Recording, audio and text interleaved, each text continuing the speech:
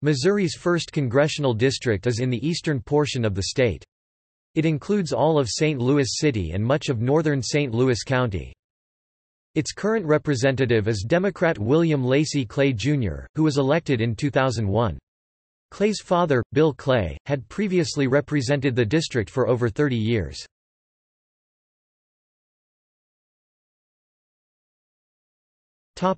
List of members representing the district.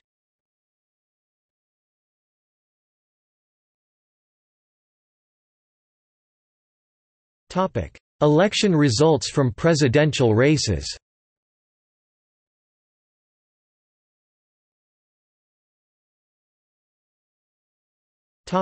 Historical district boundaries.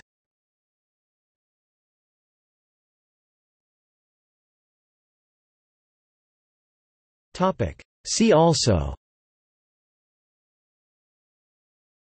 Missouri's congressional districts, List of United States congressional districts.